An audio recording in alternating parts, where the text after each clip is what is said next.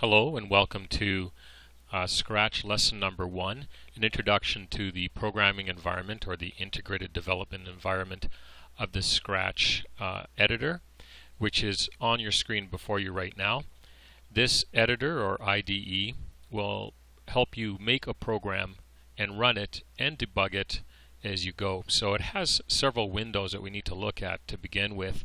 The first window I want to draw your attention to is the stage, which is this upper left window here. This is where your program will run, and anything that you programmed will show up in this window. The other window directly underneath it is a Sprites window, and this is where you can see all the different sprites that are being used in your program. The computer or Scratch has a library of built-in sprites that you can choose from, or later on as you get better you can actually create your own sprites if you see the need. There's also a teeny window on to the very left here which shows you your backdrop. The default backdrop when Scratch starts is simply a white screen. There's really nothing here. We're later on going to learn how to put some pictures in here and dress up this stage a lot by using a different backdrop, but that's for a later lesson. The center window is actually quite an important window. It has 3 actual tabs. You can choose sounds that you're going to use in your program by clicking on the Sounds tab. Even make your own sounds and record your own sounds. Also, you can import sounds. If you have a neat sound that you want to bring into your program, you can do that through this position right here. You can change the costumes or the looks of some of your different sprites. This cat, which loads by default when Scratch starts, has actually 2 different looks. It has 2 costumes. It's really just one object, one item, but it has 2 different appearances to it, which are labeled Costume 1 and Costume 2. You could add costumes to this sprite, or you can make more costumes in your own sprite if you'd like. And finally, the Script tab shows you these blocks, we call them, which are methods or functions that will perform certain actions depending on their description. There are many categories of these blocks. There's motion blocks, looks, sound, pen, operator, sensing, control, and so on, including events. We're going to use some of those today as we make a very simple program just to show you how things are done. The programming window on the very right is the window that we drag these blocks into and arrange them in such a way as to perform actions on the sprite that we have selected. Just a point I want to make right now is that oftentimes you'll have many sprites that you're using in a program, and it's very important to know which sprite is selected by this blue box when you're programming, because each set of program blocks pertains to or belongs to a particular object. Each object has its own programming code, and if you're not careful and you're putting blocks in and setting them up thinking that you're doing it for one sprite, you might actually be doing them for another. So watch what sprite you're dealing with when you're creating your program. Now with this cat, we have it positioned, or it shows up more or less in the center of the screen. You'll notice that there are X and Y positions, so there is coordinates on this stage, and we can define the position of an object by its coordinates. Now the coordinate system, if you imagine this thing as just a big piece of graph paper without the grid line showing, you'll see that you'll have different X and Y values. Some programs define X and Y's to be 0 at the very top left of the screen. But in Scratch, the 0, 0 position is actually right in the middle of the screen. And I'm going to show that to you right now by actually creating 2 more sprites. These sprites will have really very little purpose except to show you the 0, 0 coordinate system. So I'm going to go up to this position right here called New Sprite. Click on the Paint Sprite button. You'll see that this window now turns into a canvas where I can create new sprites. I'm going to choose the Line Sprite. I'm going to make this sprite very simple. And I'm going to draw a horizontal sprite across, or a horizontal line across my screen. To make sure it's completely horizontal, I hold down the Shift key while I do that, and I pull my line across. I was holding the wrong key down for a minute. That's a perfectly horizontal line. So I'm going to have this sprite show my x-axis. And by the way, I need to define where the center of this sprite is so the program knows. To do that, I use these crosshairs up here. Click on them and you'll see crosshairs appear here. Now these crosshairs can define the center of my sprite for me.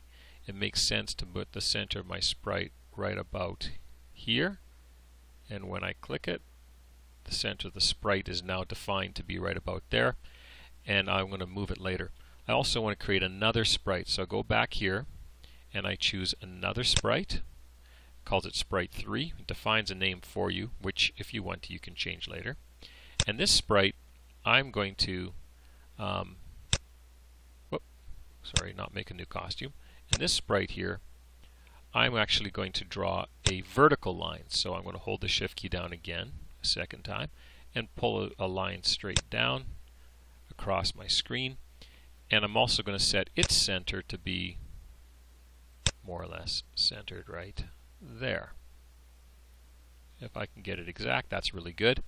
So I've defined the centers of both of these sprites. Now these sprites are pretty elementary, but I can code them. I can provide blocks that actually describe what they do and make them move or whatever else. That's not my intention. My intention is simply to go back, choose this sprite, and make it appear in the center of the screen. So I'm going to go and put some code in that actually makes it appear in the center of the screen. I'm going to go down to the motion category and choose set X to 0 and set Y to 0. Now you might think that's good enough, but actually it's not, because in object-oriented programming languages like Scratch, you have to define an event that will execute this code. An event could be clicking on it, an event can be when this object touches another object, an event can be when you press a key on your keyboard. There are many different types of events that can trigger these function calls or these methods, but we have to decide which event is going to actually make this code execute. So if you go back up to the top here, you see these events, and I'm going to make it pretty simple. I'm going to use when the green flag is clicked event, put it onto my programming window, and connect it to my X and Y's. So as soon as I click the green flag, it will now center this horizontal line. So if I do that, there it goes, a center, or this horizontal line centered itself. And I'm going to do the same thing with this vertical line. So I'll just go back, choose the event of the green flag being clicked, and set its X and Y positions to 0 and 0, just like the other sprite. So now, boom, I've just drawn crosshairs or the Cartesian coordinate system onto my stage. This is only to help me illustrate the quadrants and the X and Y coordinates on a stage. You'll notice now that if I put my pointer pretty much smack dab in the middle, the 0, it's at 0, 0. It's pretty hard to do because the coordinate system on Scratch is pretty refined, but there it is. If I move my pointer to the right, you'll see the X values get larger positively, and if I move my pointer to the left from the center, they get more and more negative, up to some maximum values that you can see here. The X maximum negative value is about negative 238, 240, and the positive X value is about 230 some this way. Positive Y values go straight up, and the Y value goes to about positive 180, and the negative Y values are straight down in this region here to about negative 180. So if I'm in this position of my graph, just like in math class, your positive X and Y values, here's negative X but positive Y values, and so on. So I can define my sprite's position using that coordinate system. I'm going to leave these lines, these sprites, in place just to help us know what coordinates are which.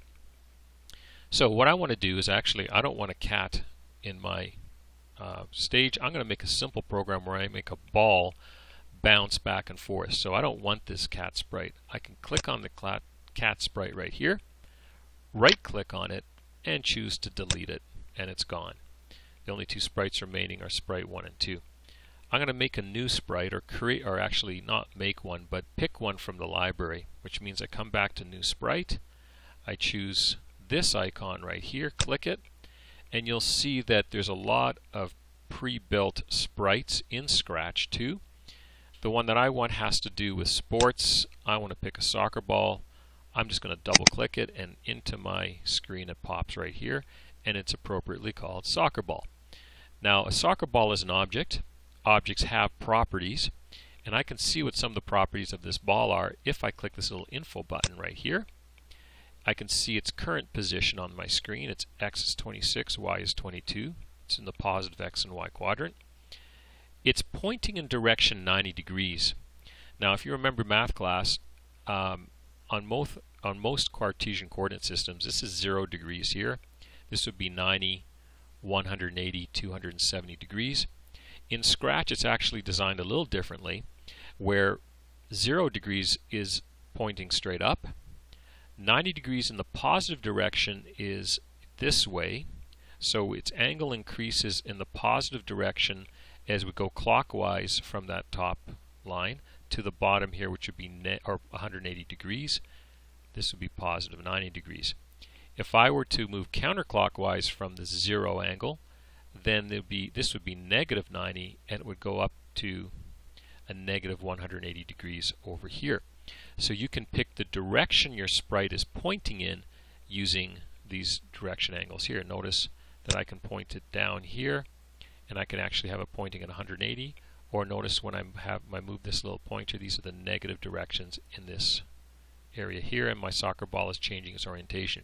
So the soccer ball actually has a front and a back, according to the computer, even though we see it as just a sphere or a circle and don't usually think of it as having a front or back portion to it.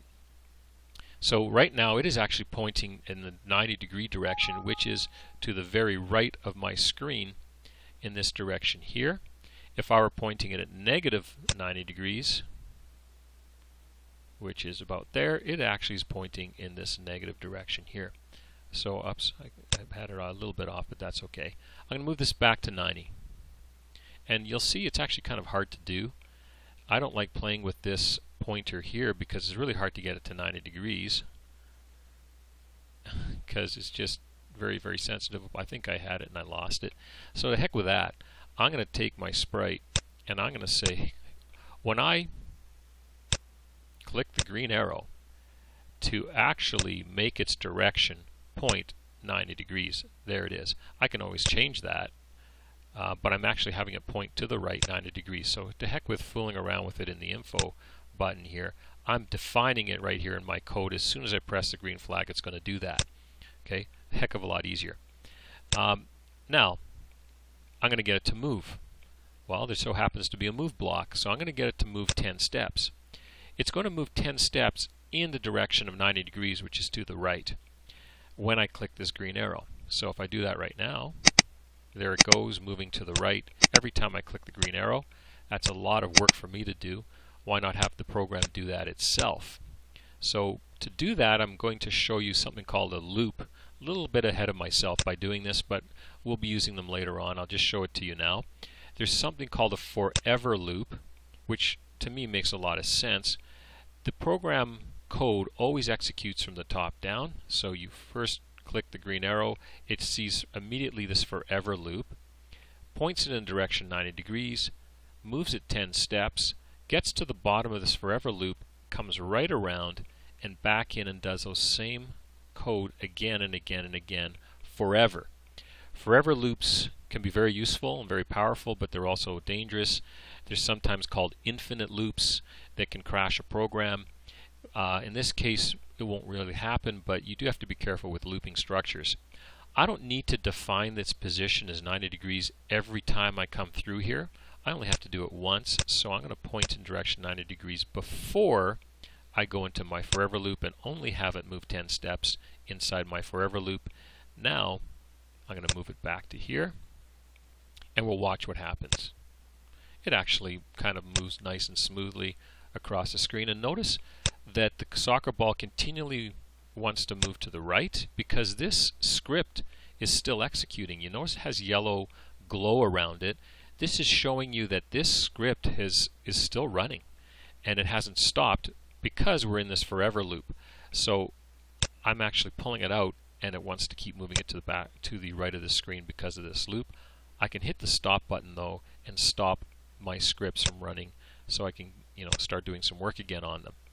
So there's the soccer ball moving to the right as I wanted it to, but I'd like it to actually bounce off this right side of my stage when it gets there to look like it's bouncing, because balls typically bounce. So once again, I can go back to these scripting blocks, and I'm going to pick the motion category, go down to this very useful and powerful block called if on edge bounce. This is really useful. We could probably program it to do that ourselves, but this is a piece of code or a series of instructions built into this one block to make it bounce no matter what edge it hits. I'm going to place it inside my forever loop, because once this executes and goes into the forever loop, it never comes out of here. It would be pretty silly of me to try and put it outside. Can't even do that, because this code never leaves this forever loop. I have to put it inside. Now, when I run it, it should bounce off. And of course, it's doing that not only on the right hand side, but on the left as well, which is pretty neat and nifty because I didn't even have to program for that. Also notice your soccer ball seems to shift when it hits. Well, that might be an effect you like, but I'm going to actually have it change that. There is this property where after it bounces you can have it rotate, and that's what it's defaulting to right now. I actually want it to bounce and not change its orientation, so I click this little blue button so that when the ball bounces off a wall, it doesn't flip direction. There's a subtle difference, but you notice the ball's image doesn't flip like it was before. That might be a little bit more realistic, the way a ball hits a floor if the ball's not rotating. Now, how do I get that ball to bounce up and down? Well, you probably already know the answer to that. I can come right back over to here and set my direction to be pointing up, and now when I run my code, it's going to bounce up and down. And when it hits the edges of my stage, sure enough, it bounces just like I want it to. Now that's accomplishing quite a bit with a very small amount of code, and that's why Scratch is a pretty powerful little environment to program in, especially to learn how to program. I'm going to stop it right here, and I'm going to just take a minute to get you to copy this down yourself. You should also be programming this in, maybe pausing the video occasionally to type or to put the same blocks in positions here so that you have the same code ready to go, and save it at the end of the day, because our next lesson will pick up where we left off. Thank you for listening.